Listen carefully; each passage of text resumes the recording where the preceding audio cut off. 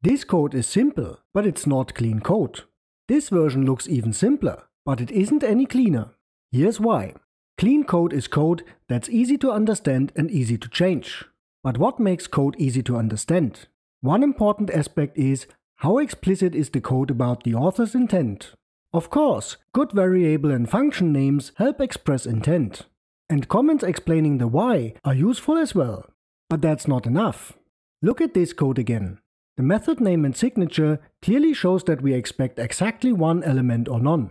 But the implementation uses a first one wins approach. It tolerates more than one matching element in the list and then selects the first one found, which can be effectively random if the list has no defined order.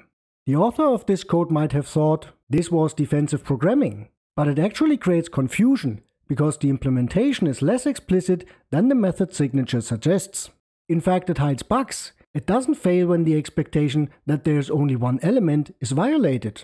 To fix this and make the author's intent explicit, and therefore the code cleaner, we change the implementation to single or default. Another common violation of explicit code I come across often is string contains.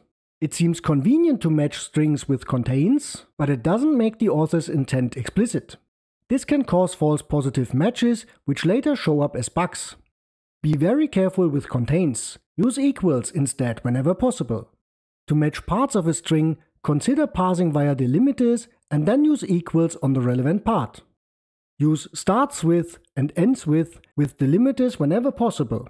And if contains is really the way to go, be explicit about potential false positives and write tests for them.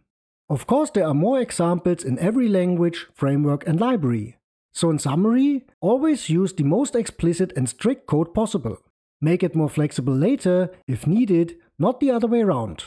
And if you really intend to use more flexible code like first or default and string contains, consider adding a short comment explaining why.